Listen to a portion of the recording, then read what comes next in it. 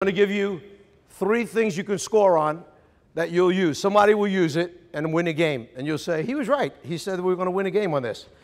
Let me give you first an out-of-bounds play. 3-man, take the ball out of bounds right there. Let's have 5 set up here on the corner, 5 guy. Let's have 4 on the other corner right there. And let's have 2 in here, and 1 over here. All right, 2 and 1. So you guys, 2 and 1, you're kind of like in this situation. All right, and how about just over here, like a little bit like this? Big, wide, yeah. Same thing for you. Now, this was one of our basic sets. We got more layups off this damn thing. Not running this, the thing I'm going to show you. This is something we saved special. Just running our little thing, we call this tap head. And tap head could be screen across for your guard, come off, screen him, okay, come there, get the ball, go off the back pick opposite, and then you come across the screen, shot, no shot, you come across, you come high all the time. You roll back low, right to the basket. So if we switch, we get the switch, boom, and he's right there, okay? You get the hell out of there when you pass it. Well, that's tap head. Let's do that first. Here's tap head.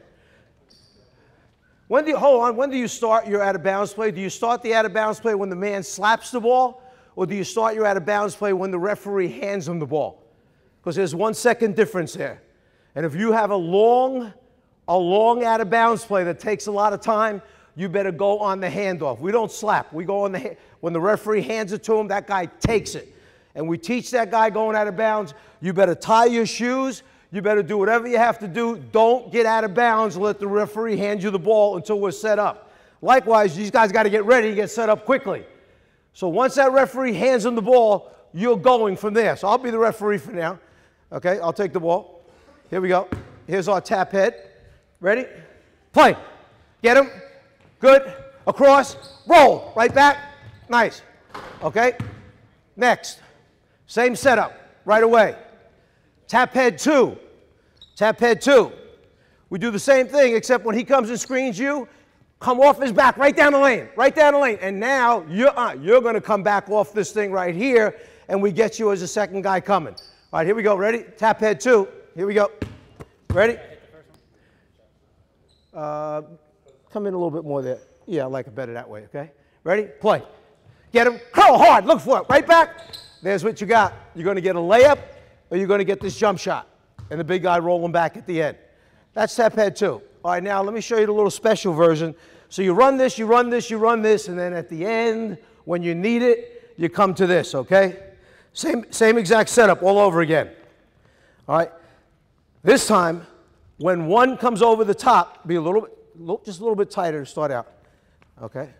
When one starts to go, screen, watch, hold it, come one man, and watch. Turn right around and nail the 2 guy who come right off him that way.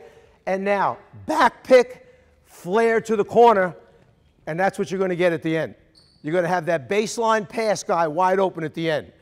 Guy on the ball has to do a good job of ball fake, and I know that you all work on telling your people, if you want to throw the pass to the corner, when the referee hands you the ball, you ball fake here to get the defense to move over, because you want to throw there.